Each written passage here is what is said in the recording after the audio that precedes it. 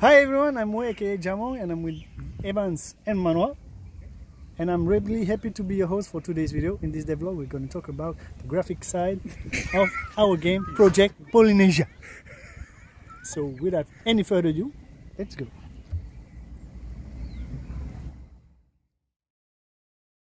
Before we start, I would like to thank you for all the kind comments you left on the previous video. It really means a lot to us, so thank you really. And for those of you who missed our first devlog, if you want to learn more about what we are trying to achieve with Project Polynesia, I recommend you watch our first devlog by clicking the link in the description. So, for those of you who don't know me, my name is Moe, aka Jamon, and I'm a self-taught digital artist. I've always been a fan of video games, and I've been drawing since I was a child. So working on Project Polynesia with Evans and Manuel is like a dream come true.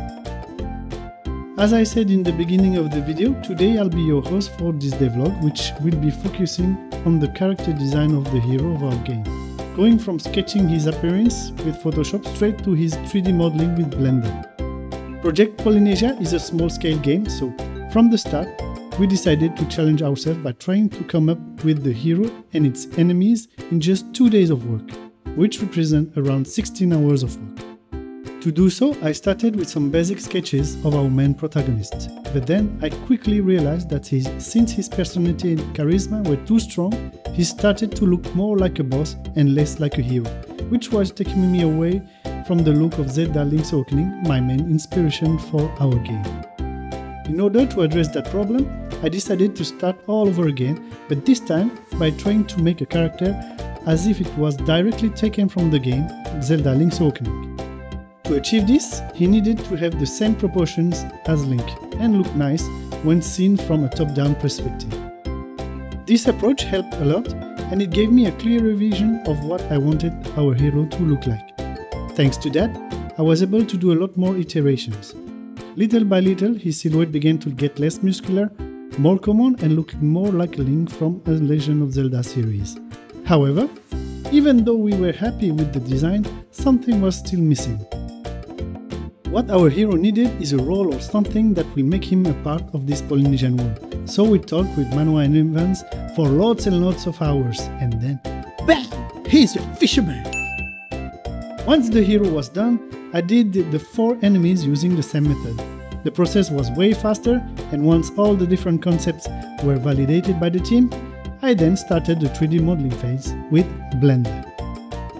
Because of the small scale of our project and avoid wasting time, I challenged myself one more time by giving me 5 days not only to learn how to use Blender, but also to model the hero of our game at the same time. I started using cubes, building a basic low poly mesh bit by bit with the proportion of our hero, and once I was satisfied with it, I then created the high poly version with the sculpting mode of Blender. Once I was satisfied with the result, I started doing some retopology, UV unwrapping, and I switched between Blender and Photoshop for the texturing phase.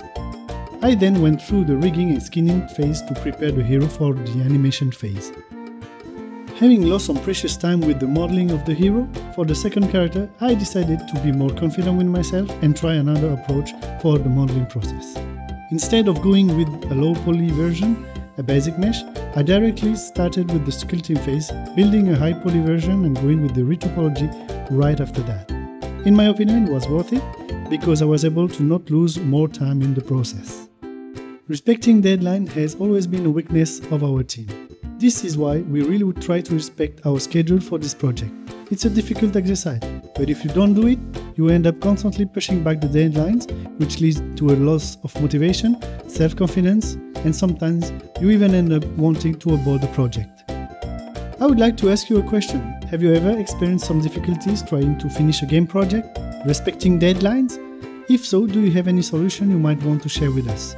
In any case, please feel free to put your experience down in the comments below. We would really like to know your thoughts on this subject. Hopefully, these discussions might be a source of inspiration for anyone struggling with the same issues. With Evans and Manuel, Project Polynesia is a real passion for us. However, due to the small size of our team, sometimes we need to do a lot more different things at the same time in order to bring our project to the finish line. For example, I not only work on the artistic part of our game, but also on the creation of artworks for the communication around it. As of events, he does the programming, writes the story, and manages the project and the team at the same time. Manoa is our sound designer and he helped me a lot during my work. I will let him tell you more about what he does. Hey everyone, I'm Manoa from the YouTube channel Gamedev Radio.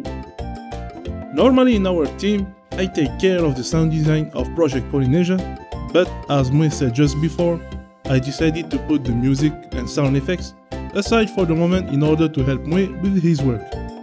So, I too decided to learn more about Blender in order to take care of the animations of the characters already created, while Mue is busy creating the other ones.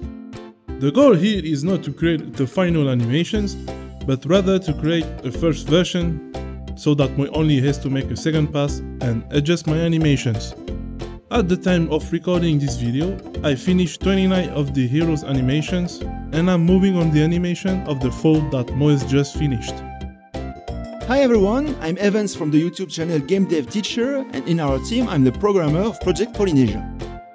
My role in the character creation phase is to integrate everything Manoa and Mue created into our Unreal Engine project in order to make sure that the rendering of the mesh is good and that the animations of the character work good. The fact that Manoa creates a rough version of the animations saves us a significant amount of time, since it allows us to adjust the different timings in order to make them correspond to the gameplay expectations of Project Polynesia. So, for example, if I find the timing of the sword attack is much too fast, I just have to tell Manoa to adjust the animation so that it fits the gameplay. Once the timings are correctly calibrated, Mue can then make a second pass to refine the final animation, which I will then reintegrate into the project.